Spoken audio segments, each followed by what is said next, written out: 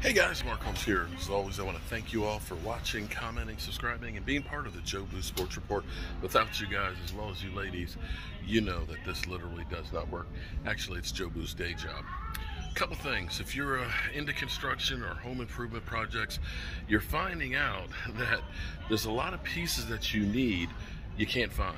There's not a great selection now in things because first we had to deal with the lumber shortage, because we had a lot of the lumber mills that shut down because of COVID.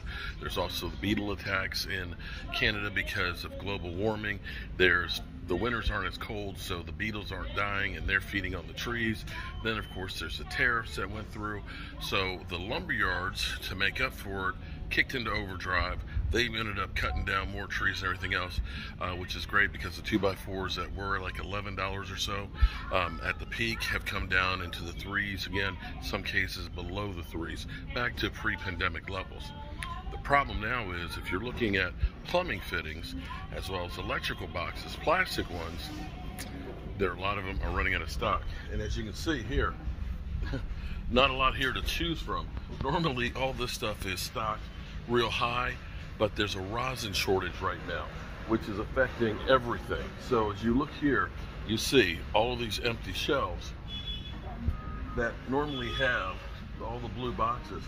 You're beginning to see these fiberglass ones that are replacing them.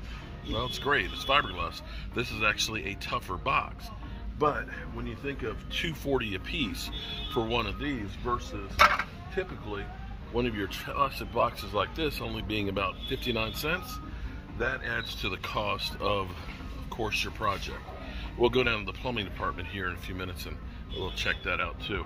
But same kind of issue there. There's not a lot of selection though. There's a lot of different plumbing pieces that are missing. Because for the record, let me say something. If you've ever thought about needing to use one of these, this tailpiece for your sink to hook up the faucet for the drain line, step away from the sink. Don't go near it. Call a professional. This is the worst piece of crap they ever came up with. Sure, you don't have to cut the drain lines to go ahead and get it through. But can you imagine if this was your intestines and food had to go down it? Shit would never leave. Don't ever, and I mean ever, use one of these.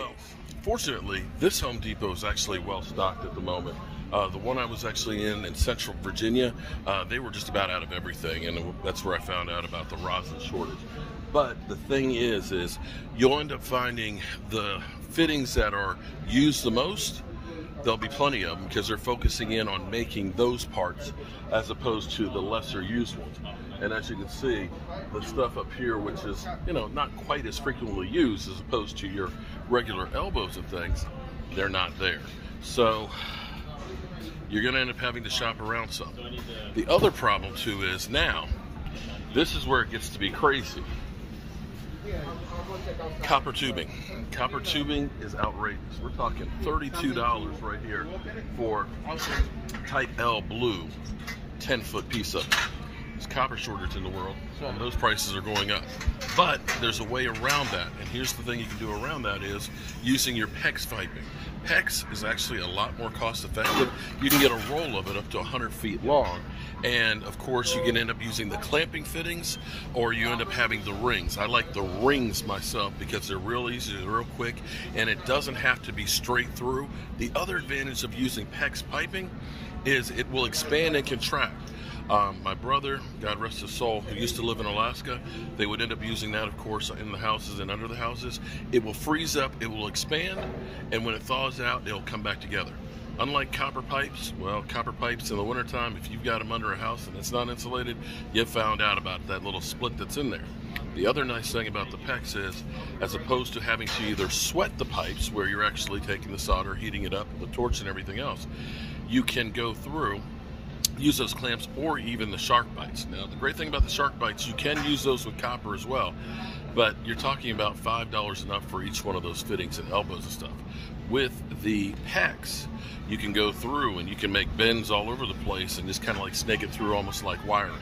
I used to be a old school plumber that believed that everything needs to be copper and sweated, until I built this duplex, and I decided I'm going to do an experiment.